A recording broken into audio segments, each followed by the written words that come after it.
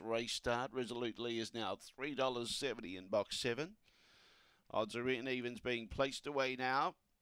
And the green light goes on for race 3, the Bunyip Maiden Stake. Favourite box 2, Rapsack Miss. We're set to go. Away.